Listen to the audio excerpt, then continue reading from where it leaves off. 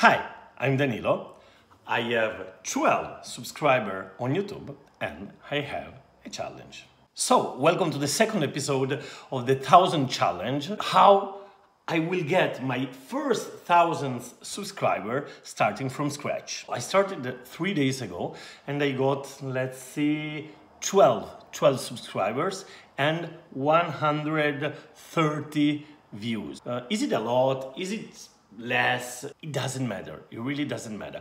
What I want to share today with you, it is how you can get and how I got my first subscribers. And if you think about it, it is the same process to how you can get your first clients, any business you run, or your first followers in some other platform. What brought me my first 12 subscribers and my first 130 views, which I would say is not bad for a channel that had 0 subscribers and 0 videos upload. Now, let's think about that.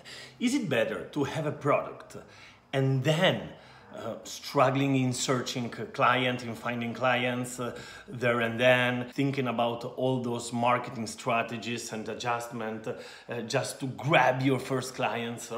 Or the other opportunity, it can be to build first an audience. What is an audience, basically? An audience is people that they are interested into listen to you. So simple as that. So what it is best? To have first the product and then the audience, or a smart idea can be to have first the audience and then the product. Let's say isn't totally true that I started from 0. I had something, but we will go to that because the good news it is that every one of you has something to start with. In my case, my something, it was, as each of you, friends and family, okay? Everyone has some close network that can ask to subscribe and to start to have a watch your video. I think that's a good idea, even for have some feedback from people that love you, that respect you, and that they can give a really interesting point of view that maybe you didn't thought about them. Secondly, I had and I have quite a strong business network. People that I networked with in all those years. In my case, I worked quite a lot in the gaming industry, so I attended exhibitions and so on, and I have quite a strong LinkedIn where I have a good network of people. But I already started to put out content in other contexts. I had a startup where I was doing video down the hashtag #DanPatJourney. I already had a page in Facebook, I had a Twitter account, I had a LinkedIn account, I had it in personal life as a person, okay, and from the business point of view. So, for example, in Facebook there is Danilo Patella Danpat. I'm working on building personal brand, but they didn't have the YouTube page. So YouTube, it was basically from 0. On top of that, I produce content around my passion, my niche, which is rugby. I'm a rugby coach, so I'm really much into rugby, and I have quite an interesting page on Facebook, Dampa Rugby, with 1,700 followers. I had again an Instagram account, a Twitter account on that, and so all those assets, let's say, all those people which are used to see me online, they were of course interested in have a look. So my thought on that, on the topics are, even in business, if you want to open, let's say, a new restaurant, what's the best way? And I let the question open. Is it better to choose the place, buy all the furniture and stuffs, pay the rent and so on, and then start to look for your clients? Or it is better to have your audience already built before and then launch the product?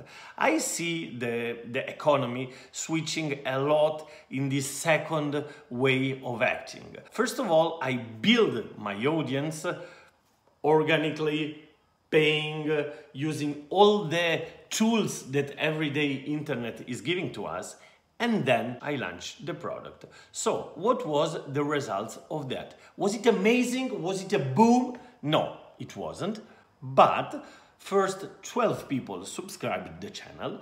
We know that starting is really not easy, and I see even channels that has 3, 4, 5, 6 subscribers for months producing video. So one good idea can be to build first your audience and then launch the product. And now what's next? First of all, I have to say that the first boost that can give you the leverage to have others audiences in terms of topics and in terms of social medias, social platform, of course can help you at start.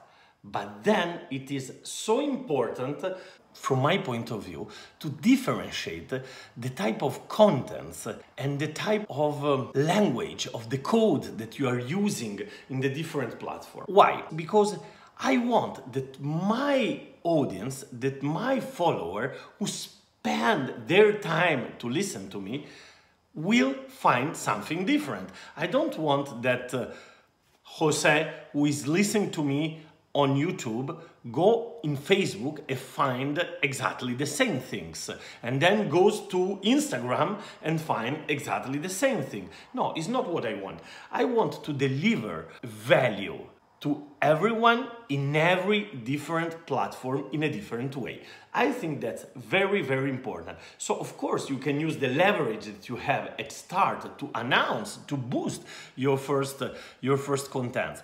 But then I don't suggest to repeat constantly, hey guys, I put out a video on YouTube, hey guys, it's not what I want to give to my audience. First tip that I will not use to the growth of this channel. At the end of the day, to make it really simple, the only strategy I will follow to grow up this channel, it is to put out as much value as possible and just let you decide if you want to follow or not. Is it something interesting for you or not?